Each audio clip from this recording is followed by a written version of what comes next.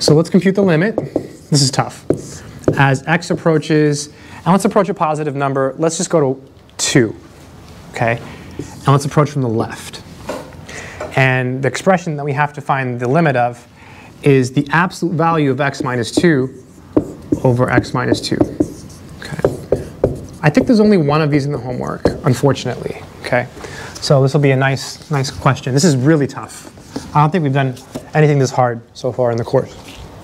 So if you plug in 2, you get 0 over 0, so it doesn't work, right? So how do you get rid of this? How do you get rid of the absolute value? You have to use the definition, right? So I don't know if you remember, the absolute value of x, it's a piecewise function. If you don't remember, it's okay, now you know. So it's equal to x if x is greater than or equal to 0, and it's equal to minus x if x is less than 0. It should be an if here, but I didn't write it. It's not necessary. So it's one of those two, right? That's the actual definition of absolute value. Sure, it's the distance between x and 0, but you can think of it this way as well. Okay. So we have to strategically get rid of the absolute value in this problem. So this is the absolute value of x, right? So you notice, if x is positive, the absolute value of x is equal to x, right? If x is negative, the absolute value of x would be equal to, what would it be if you use this definition? Negative x, right? So just for fun, let's say you know x minus 7 is negative. Let's say you know that. Then you take the absolute value of x minus 7. What would that be here? What goes here? Negative parentheses x minus 7.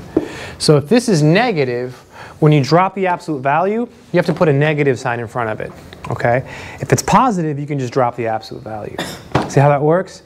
So one more, I'll erase it. Say we have x plus 4 greater than 0. And you have the absolute value of x plus 4.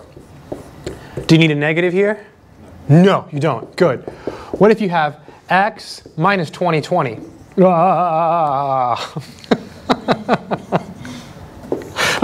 And it's less than 0. Jeez, okay. And then you take the absolute value of x minus 20. I can't even write it. It's so weird. Do you need a negative here? Yes. Do you need parentheses? Yes. Very important. Good. Okay, so now I think we can do this problem. Okay. So this is going to help you. There's a couple of ways to explain it. I think that might be better than what I was going to do. So that's really efficient, right? That's how I do it. Okay. So now let's do this problem. So solution. So we're approaching 2 from the left. So I like to draw a picture because I love pictures. So this is 2. And we're coming from the left. So here's x, and it's traveling this way, right? It's going to 2 from the left. So that means that is x bigger than 2 or is it less than 2 based off this picture? Less than 2. So I'm going to write that down. So you draw the picture, you plot the number, whenever you have an absolute value, like this, and a limit, a one-sided limit, the way I always do it is I draw a little picture, figure out which way it's going, create the inequality, and now watch this. You can subtract 2. So you get x minus 2 less than 0. It's beautiful. This is math. I love this problem. It's so beautiful. And now look, now we can do the problem because this is the limit as x approaches 2 from the left. And then now we can replace the absolute value, right?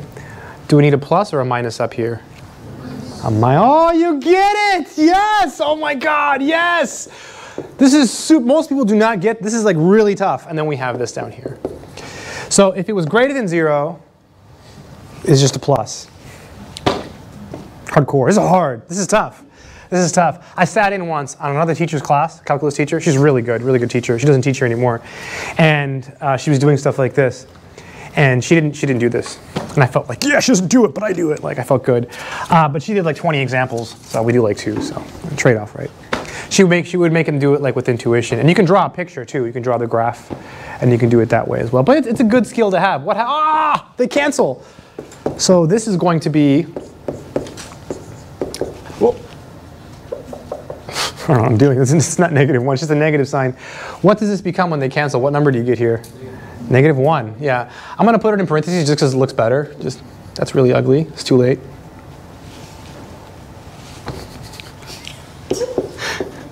Gets better. And then you're taking the limit as x approaches negative, as x approaches 2 from the left.